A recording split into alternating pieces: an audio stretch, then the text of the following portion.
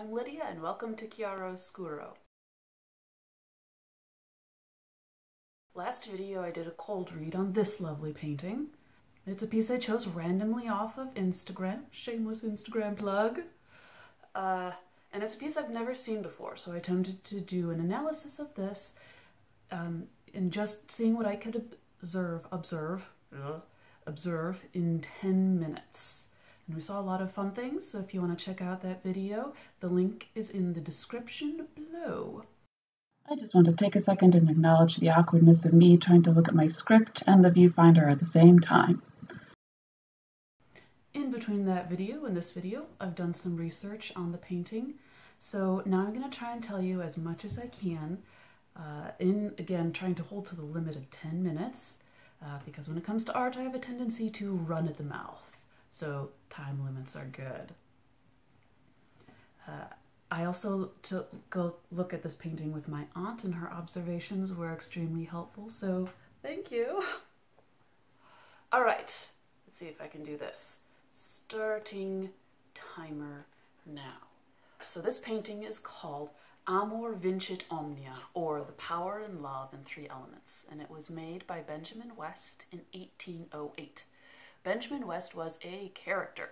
He grew up in pre-revolution Pennsylvania, and according to Google, he was said to have been taught to paint as a child by Native Americans by mixing clay from the riverbank with water to create pigments. That sounds, well, I don't know. I don't know how to take that.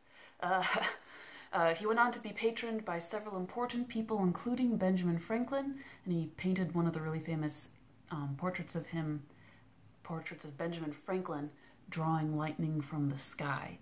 And somehow between the riverbank and Ben Franklin's lightning, he was classically trained in art. So again, go figure.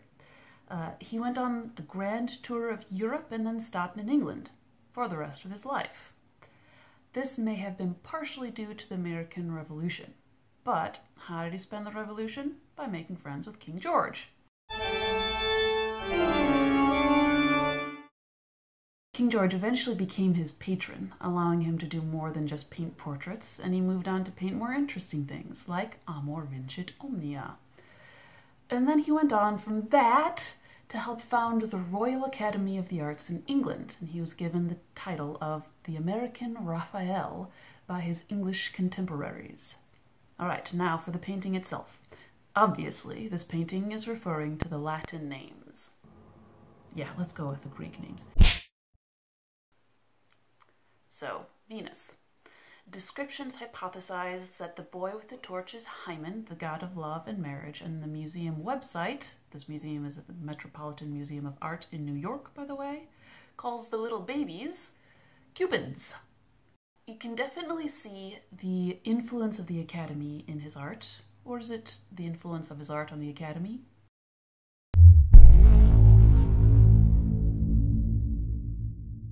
This was a time when people, especially in Europe, were fascinated by classical themes, and Benjamin West painted many pictures inspired by the old Greek and Roman texts. This one was inspired by a famous line from Virgil's Eclogues, which is, quote, "Love conquers all," and the rest of the quote is, "Therefore, let us concede to love." This is commonly used nowadays in the context of someone overcoming great obstacles to reach his beloved. Now that's all well and good. However, in the Eclogues, the speaker kills himself shortly after uttering these words. And this paints a rather different picture. Paints a different picture. It paints a rather different picture of love as a force of destruction. Dante, the immortal bard who is known for fanboying all over Virgil in the Divine Comedy, uses a similar phrase, which I'm not going to try and pronounce, it's here on the screen, in the mouths of Francesca and Paolo, or rather Francesca, because Paolo never speaks. Those famous lovers who do not have the self-control not to commit adultery, and hence are killed.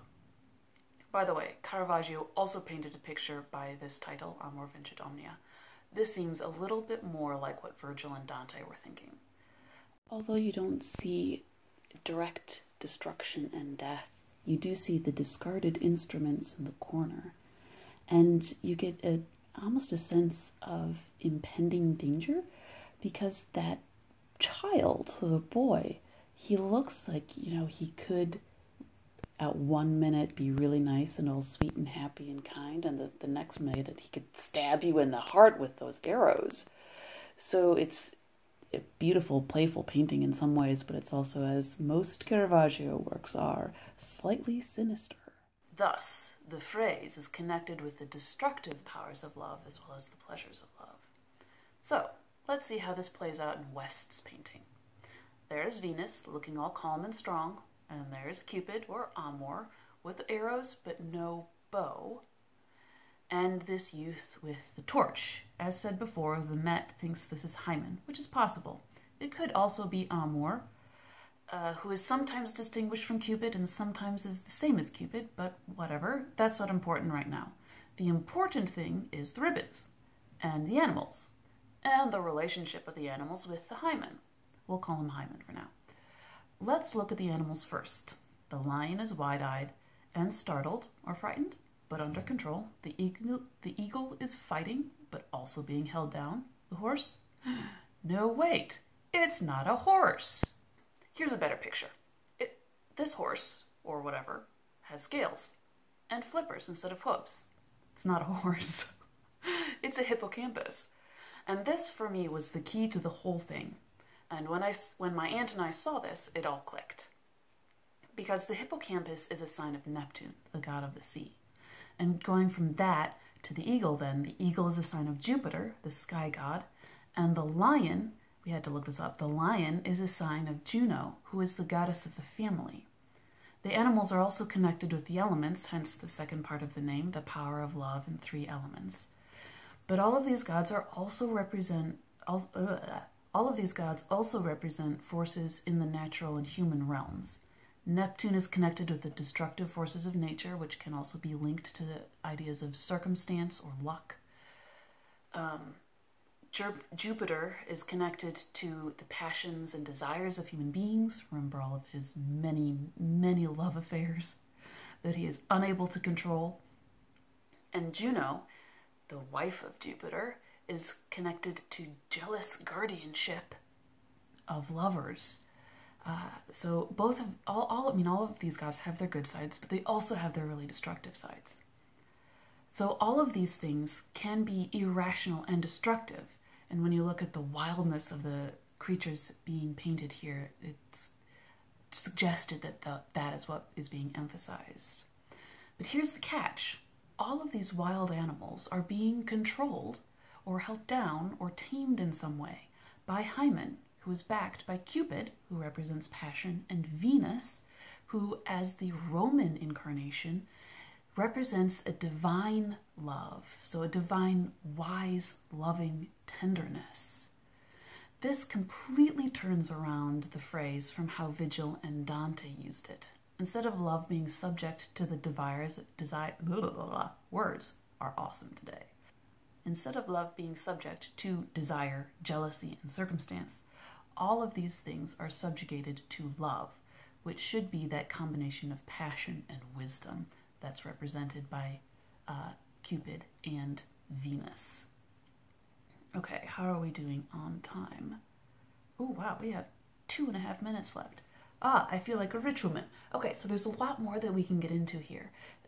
When you think about how the composition is used then to emphasize this, take a look at how the painting is divided into light and dark. All of the light is coming from the corner where the 3 god figures are coming from. And this light is actually that yellow patch that we noted earlier in the previous video right behind Venus's head.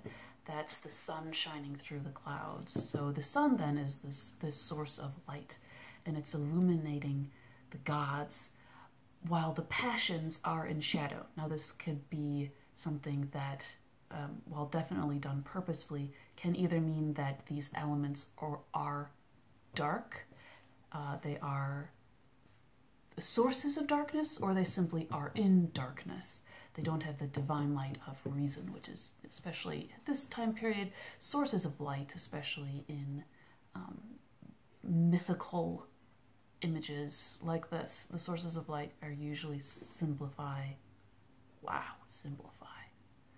sources of light usually indicate rationality.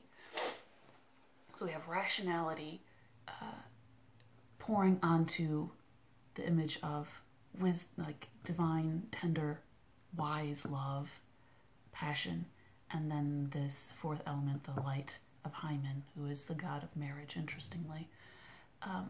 And it's that is then bringing light to these other passions, to these other elements that they are then taking under their control. Now, either to hold them back from being destructive or to illuminate them and enact some kind of transformation. Don't know. It's hard to tell. It's almost like this painting needs a sequel. What happens after they are brought in control? What happens when these animals and these creatures stop being afraid, stop fighting? Or do they ever stop fighting?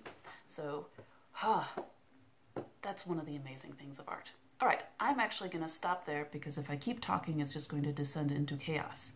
Let's see, how did we do? 17 minutes, perfect, 17 seconds. I'll just let that time run out so I have the pleasure of hearing the timer beep and not feeling like I have to rush. Yay! Okay. Sometimes looking at art is hard work, but man, once you see that thing, like the hippocampus, and it all clicks, it's like you get a little glimpse beyond the veil. So, did you see what I was talking about? And do you see anything else that supports or disproves this interpretation? Leave a comment below and let me know what you think. And that's one of the great things about art, is that you can come back to a painting like this and every time you'll see something new. So share with me. I'd love to hear what you guys see and what your thoughts are. I will keep doing more of these coteries, but I'm planning on a few special things, so keep an eye out for that. Shameless plug, subscribe. And I will see you next time. Bye.